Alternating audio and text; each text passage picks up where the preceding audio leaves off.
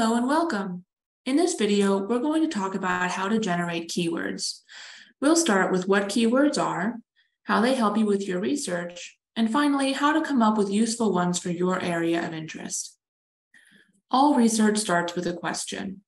If you frequently use consumer search engines, you may be used to typing your whole question into the search bar and quickly getting the answer.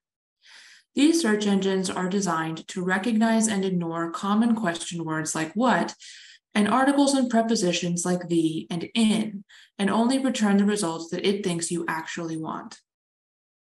When you start your research at the library, however, you may find that this method doesn't work. This is because the search engine on the library's website isn't making assumptions about which words are more important than others, and is searching for every word you enter.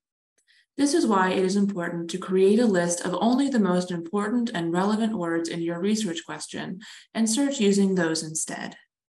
When you start thinking about which keywords might be the most helpful, look for unique or specific words in your research question. Words related to a time or place, a person, or a concept or field can all help you get the most relevant results. Let's try our search again, this time using our keywords. Already, we're seeing more results and sources which might be more useful. But even if the sources you're finding are not quite right, you can look through their records and keep an eye out for commonly repeated words that are unique or specific, and add those to your list of potential keywords.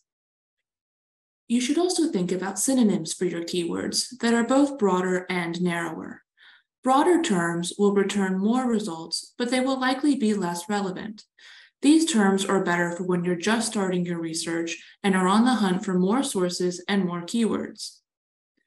Narrower keywords will result in fewer but more relevant sources.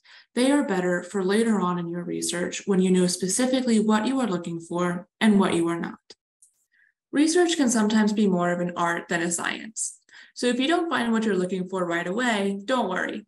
Keep trying different words in different combinations, and if you're still having trouble, reach out to a librarian for help. Good luck with your research. For more information, contact us at library@tulane.edu or visit our website, library.tulane.edu.